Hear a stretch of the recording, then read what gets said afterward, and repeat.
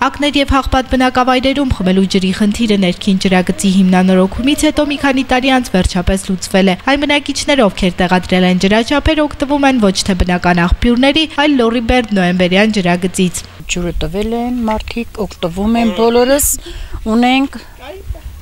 Այս աղբյուրներն էլ երևի անձրևի պատճառով չեն գալի։ Դա խնդրեմ չի։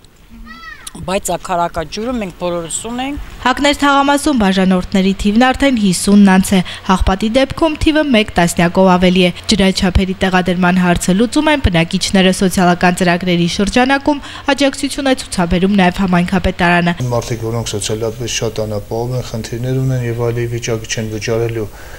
կարելի ասել նրանց, այսպես ասած, սոցիալական պատասխանատվության բեռը մենք ստանձնեցինք մեր վրա, որպեսզի մենք իրենց ֆինանսական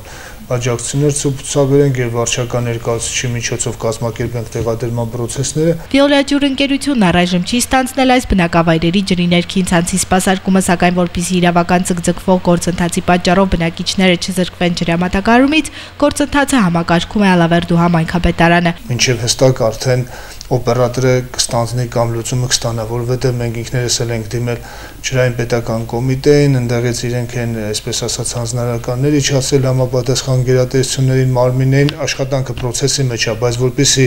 նման խնդիրների խաթր ազգաբնակչությունը մի քանի 1-2 ամիս ջուր չունենալ, մենք ուղղակի որոշեցինք, որ այդ ձև անենք։ Իրանք հատուկ կվճարեն, իրենց վճարածի համար մենք կվճարենք արդեն ջրմուղին։ Հաղպատում գյուղի աղբյուրների ջուրը բնակիչները կարող են օգտագործել նաև տնամերձերի ոռոգման նպատակով։ Մերիկոլոլյան, Տիգրան Մարգարյան, լուրեր։